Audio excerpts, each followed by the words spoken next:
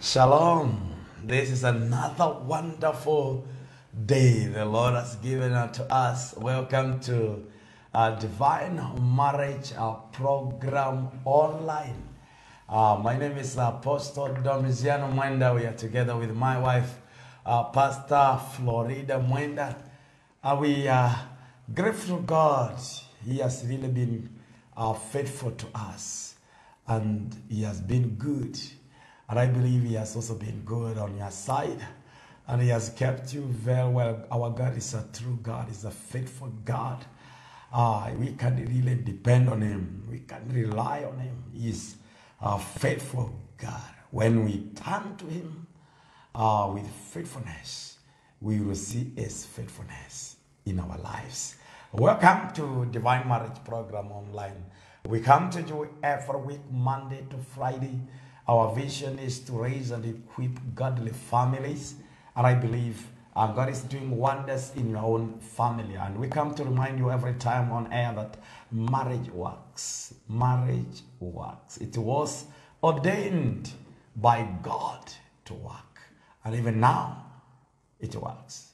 What you need is to know God. We say when you ignore manual of any machine completely, and you keep on complaining about the machine, or you are mad about yourself, unable to operate it, and you have completely ignored the manual, that is foolishness. So once you begin to complain about your wife, complain about your husband, and you have completely ignored the manual, which is the Bible, then that is the act of foolishness. When you stand in the Word of God, you understand how is man and how is woman, and how are they ordained to operate.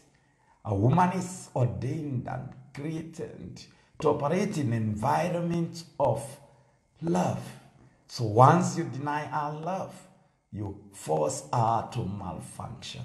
Man is created to operate in an environment of honor. If you deny him honor, you force him to malfunction. Male, you are the foundation of the family. Therefore, you have to take the leadership. Once you become passive, you kill the vision, you kill the family, and the institution is easily overthrown. But when you stand your ground and you lead, you become a king that you are. You provide wisdom, you provide direction. The family will move on. Not only the family, also the nation will move on. Female, you are there not to compete with the male. There is no competition in marriage. You are there to complement him. You are there to help, not to destroy. And you are the crown of this man. Once you take over your position as the crown of the man, and then you submit as the word has ordained, then marriage will begin to function. Many couples are complaining that their marriage is not working. Others are saying this is something that is very tedious, very difficult. But when you ask them, what have you done? Some of us have done nothing. So you cannot expect something to come out of nothing. You have to be in charge. You have to take charge. You have to take control. Where the input is constant, don't expect the output to be different. But when you want to change the output, you must change the input. So you cannot be complaining and you are doing nothing about your relationship. Many couples are very, very reluctant when it comes to marriage, or they have attached a very little value to their own marriage. The Bible says marriage should be honored by all. All means all. And the bed is supposed to be kept pure. You are supposed to honor your own marriage. And when you honor that marriage and keep the bed pure, then God will bless you, because He honors the institution of marriage. So welcome to Divine Marriage Program, where marriage works. And we tell you for sure it really works. You may be frustrated right now, but I want to tell you, what you need is just information. You rise above where you are, and you are going to see God working out what is looking like it will not work in your life. If you have gotten and you are part and know and run it, then God will do his part. And it's wrong. It's wrong in marriage when your partner is competing for you or distressed because you cannot give him or her attention. Your wife is dying to have your attention. Your husband is dying to have your attention. It's wrong. You are supposed to be there to kill that loneliness and make sure that this man is well taken care of. This woman is well taken care of. And you are there.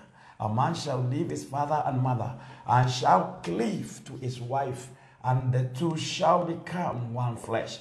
So it's cleaving that makes you one flesh. But there is a process. There must be living and then cleaving. When you cannot live, you can't cleave.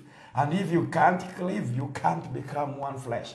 And that is the biggest level of marriage, when the two shall become one flesh. And that's the biggest joy, when two operate like one. And this is possible when you have married in the mind, married also in the spirit, and then you have married in the body. Then life becomes so easy. You operate like one flesh. And that is where joy is in a marriage relationship. Welcome to Divine Marriage Program Online. Please let us know where you are tuned in from. And we also encourage you to help us spread this word of God through sharing this post to your friends and also hosting watch parties. You do that, you will be a very faithful servant and you will be helping us a lot. Please don't just watch. Begin to hold watch parties with your friends. Share the information with them and let them get this information. You have groups that are within your reach. Share the message to the groups. Host watch parties with those groups. And I want to tell you for sure, many are getting the message. I was reading some messages, the reactions of people of last night's program, and it was very encouraged. There's so much that is happening. There's so much that is going on across many nations through the Divine Marriage Program. Marriages are no longer the same. There's one person who said, my marriage cannot be the same again after getting this information. Now we thank God because ours is to avail this information to you, and I believe it is really helping you. The Bible says, my people are destroyed for lack of knowledge. They have gone to captivity for they lack knowledge. We don't want you to go to captivity. We don't want you to be reduced to nothing because you are not informed. So you need to get the information, and this information, I want to guarantee you, when you put it into practice, you shall see the result. You shall see happiness in your own marriage. You shall see things happening in your own marriage. It will work, and you will see it working, and it cannot go wrong. The word of God is true, and it has been tried. So what we are teaching is based in the word of God, and we are teaching marriage in the Bible way. Marriage in the Bible way. That is why we are raising godly family. There are so many marriages. Marriage in traditional way. There's civil marriage. There's traditional marriage. There's all kind of marriage. There's religion marriage. But we have come to you with a godly marriage. And this is what we want to teach you. And we keep on teaching you. And it is going to help you. We are still discussing the price of the happy marriage. What are you supposed to pay? What will it cost you? Because happy marriage will cost you something. It will not just come. It will not just come. I always keep on saying a good marriage is not an automatic result of two people who love one another. It's not an automatic result of two people who love one another. There is something you need to do. There is knowledge you need to apply. And good garden, doesn't matter what kind of seed is sown there. If it is not taken care of, no harvest. So you cannot say I will automatically have harvest because I sowed a good seed on a good land. It's not possible. There is something needed. To be done so that you can harvest. To be done so that you will enjoy that harvest. I believe you have heard the message. I want to invite my wife now to bring us the word of prayer.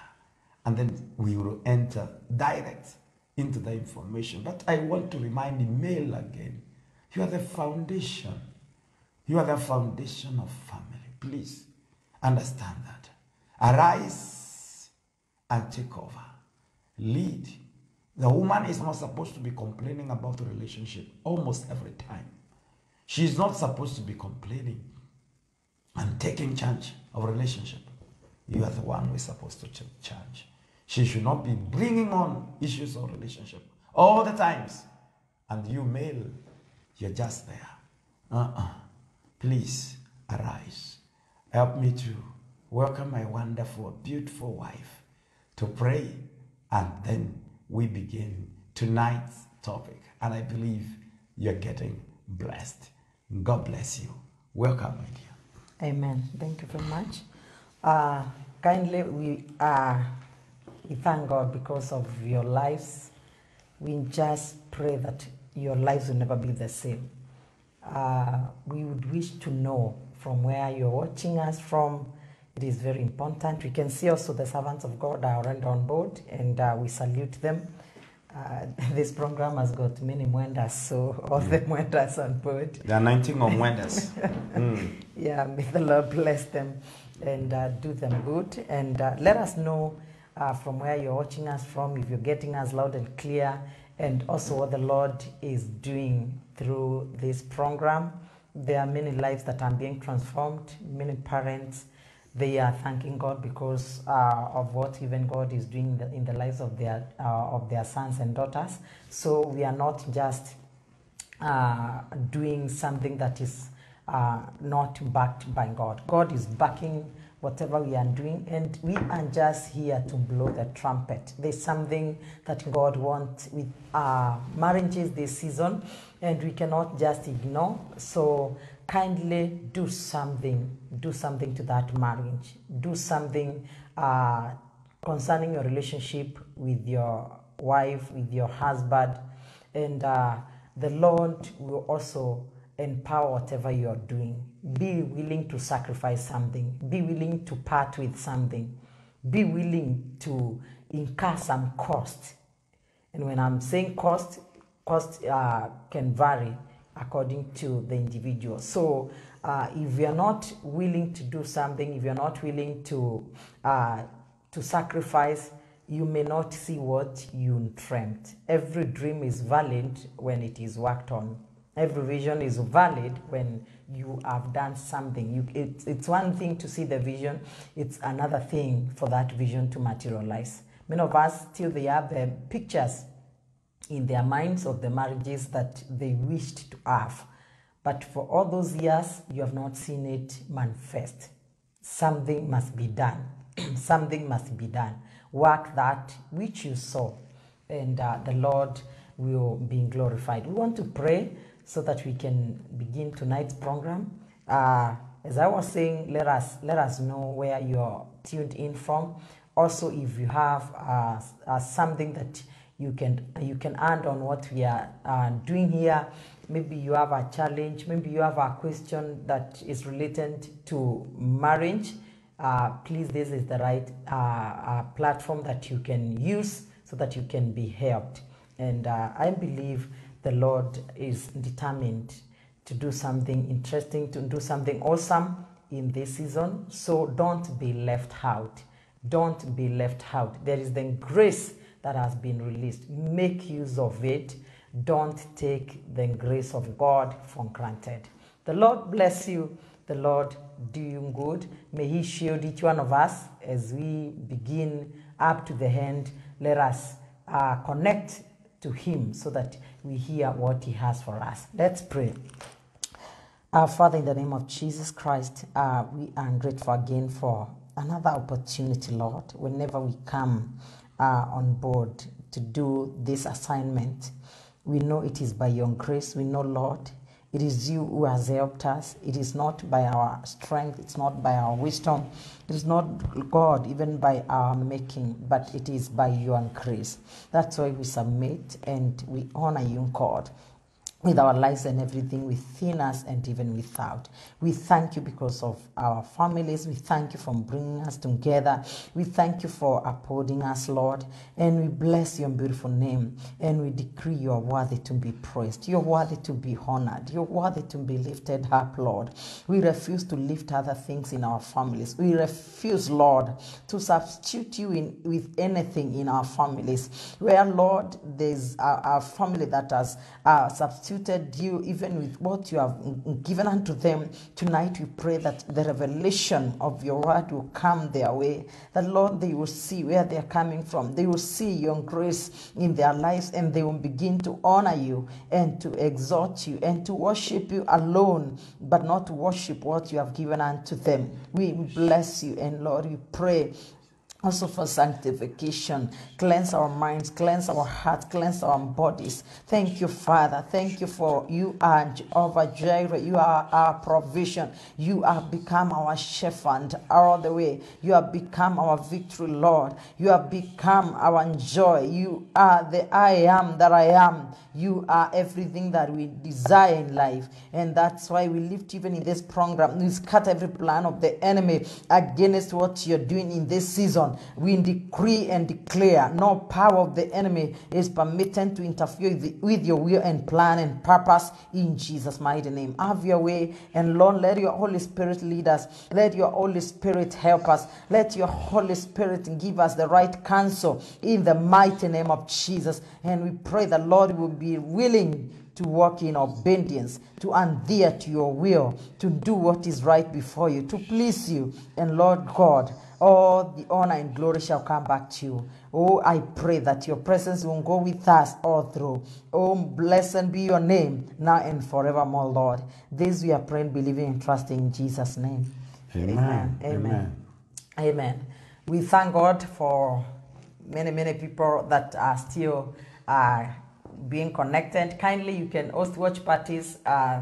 Reach out to many through your own gadget, and just allow some people that you are connected with to hear what God is saying. You will be the vessel that the Lord will be using when you do that. So don't just come and watch. At least connect some people. Call them, invite them, and let him become the voice of God. Let him become the vessel that the Lord will be proudly of as we continue with this agenda. Let us hold our faith together. Let us hold our hands together as we are doing this, and the Lord will bless you, and the Lord will do you good. We have been doing an amazing topic that has become unique since last week.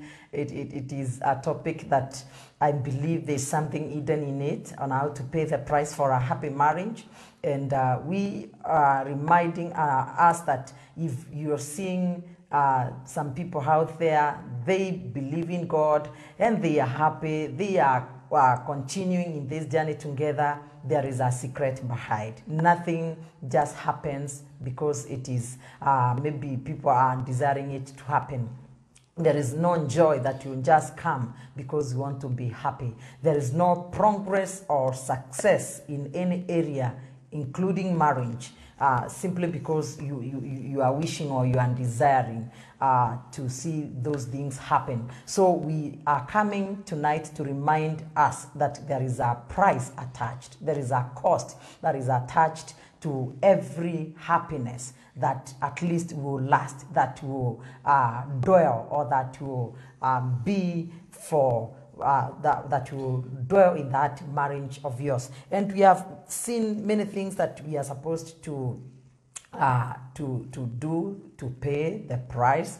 And before I even mention what we have been dealing with, there's something that my husband has just mentioned, especially when it comes to what God commanded, that a man shall leave his father and mother and cleave to his wife, and they shall become one. And this has also become a problem because some people have not yet paid that price of living. They have not left. There are many men, they may not even be where their parents are living, but still they have not left. They are controlled, they are being controlled by what their parents want done in their marriage. In other words, they are duplicating their parents' marriage to their own marriage. And this has become a turbulence. That marriage has not settled because you cannot do if your father has not said.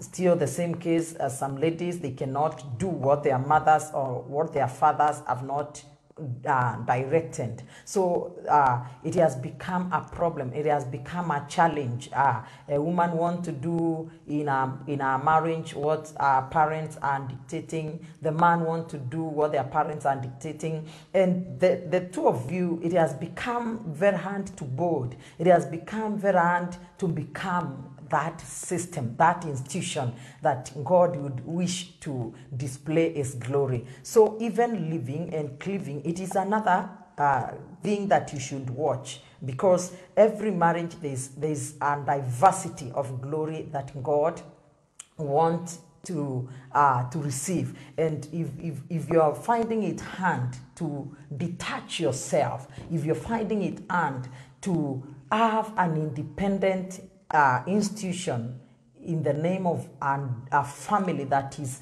listening to what God wants, it is good to obey parents. It is good to take the advice, but you should not be there just to duplicate whatever they are dictating. If they tell you don't buy this, you can't buy. If they tell you don't travel, you can't travel. If they tell you don't hand another child, you cannot hand another child. And it has become an issue. So please, it is always important to know that your marriage is very important, and it should be founded in a foundation of what God has commanded. And we have understood several things that we are supposed to do so that we can pay the price. And whatever you have in life, whatever you are enjoying in life, it is that which you are willing to pay for. It is that which you are willing to do something concerning. Even some things that you are enjoying through that career, through the businesses that you're doing, if you can sit down, you see, truly I have paid a price. And we have said severally that many couples, they have attached values in many things that concerns their lives. But when it comes to their marriage, they have no value. They take it lightly and they think it will be automatic. Marriage is not just automatic. You must invest a lot to see what God wants or what you desire from that marriage. And we understood you should be you should maintain your spirituality. Some people say don't be spiritual, but you understand we are the images of God. We are created with the likeness of God. God is a spirit. God is a spirit, and we should also be spiritual. We should allow the Holy Spirit of God to lead us in marriages. The Holy Ghost is the best teacher. He will teach you.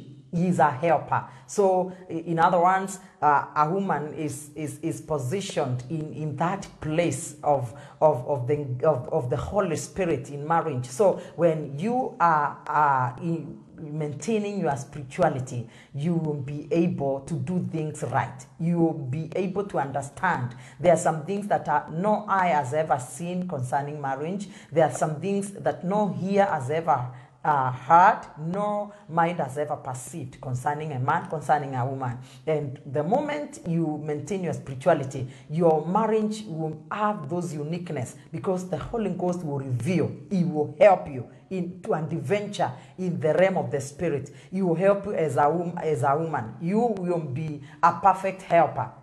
You will be a perfect supporter of this man that you are given by God, and it will be very awesome. We still understood on how to maintain our divine position. Understand, it is from our divine position we thrive. It is from our divine positioning we receive our blessings. If something is sent, or if someone sent you something, and let me take, especially when you are using the post office, you could write a letter and you send it to someone. You use the address. If that person shift from that place, and if that maybe letter or that mail is delivered to that post office, and the person that the mail was addressed to has shifted, then even if those mails will continue, or even if the letters will continue to be sent to that person, he or she will never receive anything because he has already relocated. And when it comes to our divine positioning, even in families, there are blessings that are ordained for each and every family. There are victories.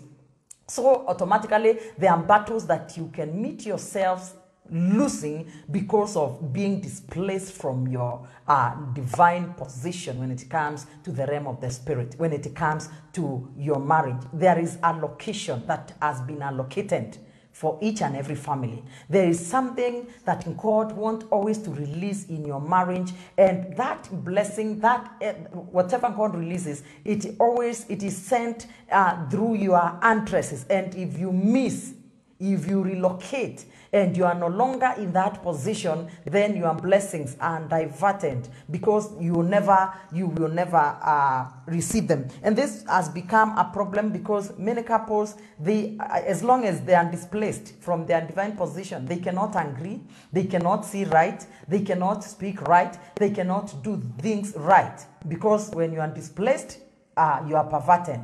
And it is a big blow to many couples. So if you will continue to enjoy the victory, the blessing, the favor, the grace of God, the flow of the goodness of God, you must maintain your divine positioning. Many people, they have already lent themselves to some wildernesses, to some deserts, to some things that they were not supposed to meet with because of the way they have behaved when it comes to their divine positioning. And we understood some examples. Abraham comes to the land of Canaan, then he just decides to go down to Egypt because of famine. What happened? He met some things that were not ordained. So there are some battles, there are some confusions that many families go through simply because of being displaced from their divine position. And also we understood on how to maintain your identity, maintaining your character.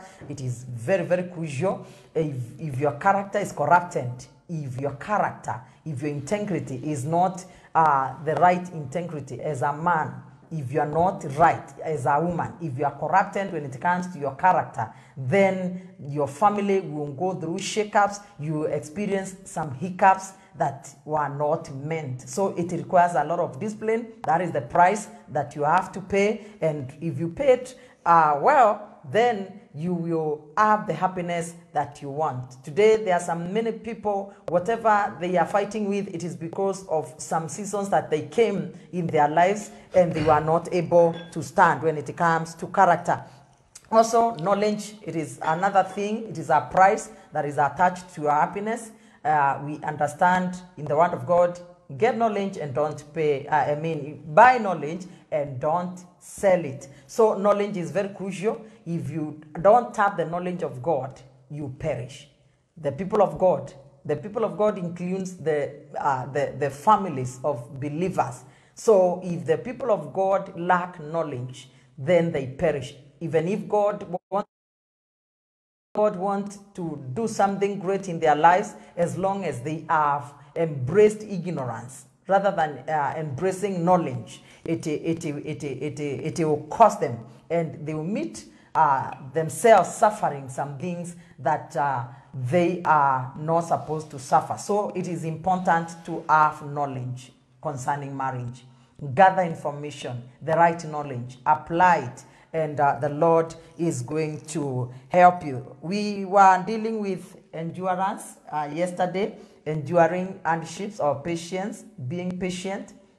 even with one another, being patient to see the promises of God, being patient to work together, to grow together in your marriage, being patient to come from the dust and you are lifted up together. So sometimes you may not start from where you saw. God speaks our hand from the beginning, but that does not mean that because God spoke your hand, and he revealed your hand, you meet yourself in that glory. There is the time of dreaming, and there is the time of the manifestation of the dream. So you may have that dream concerning the glorious marriage. Yes, it is very important that you saw it from God, but there is a process. And this process, not many wait to see. If Joseph could just give up and succumb, especially when their brother or his brothers betray him, and if he could just break down and see as if God lied, he could die without achieving what God revealed. So there are many battles that are attached to the glory. There are many battles that you may face as a couple. And there are some many moments that you will face. You will experience some pains. You will experience even some disappointment, some frustrations. That does not. So you are not supposed to give up on yourself. You're not supposed to give up on your husband. You're not supposed to give up on your wife. You should endure. Your wife may be tempted. She may turn to be something that you never saw. Your husband may have a season, and he may turn to be something that you never saw in your vision, and you never dreamt. Yes, you never dreamt it. But this man has turned to be that thing. Will you stand? Or will you abandon your marriage? Will you stand? Will you endure? Will you wait until God transforms this person again? So we have to be very, very strong. Those who endure up to the end, they are celebrated. Those who endure up to the end, the Lord pities them. The Lord shows them mercy. So sometimes we are trying to desire even the mercies of God. We are trying to call God to come in our marriage. But God is just looking. What are these people conquered? What have they endured? How far can they go? How far can they wait? So it is our responsibility to endure and also to wait upon the Lord. To wait upon the Lord. Today you may be down, but I want to tell you there are days that will come if you just endure. And the days of tasting the glory of God, you shall see them if you endure. Today you may not be having all what you want. Today you might be even having challenge, even to have something to eat. But I want to tell you that's not a permanent place. That is not a permanent place. So as a man, be strong, be encouraged that there are days that things cannot work. Maybe you can be straining even to feed your family, but that does not mean that you have become a useless man. At least you're doing something. As a woman, things may be very tough, but I want to tell you, hold on to faith. Hold on to faith and endure, and the Lord is going to bless you. The Lord is going to lift you. So be thou encouraged. Trust in the Lord. Fix your eyes onto Jesus, who is the author and the finisher of your faith. As a wife, just hold on to faith. Support the vision of your husband. Be there. Submit to this man. Just desire God to give you more grace. And I tell you, the Lord is not the respecter of persons. He is the respecter of his word. Because the moment you do what is right, the moment you connect yourself to do the word of God, then the Lord is going to bless you and to do you good. Amen.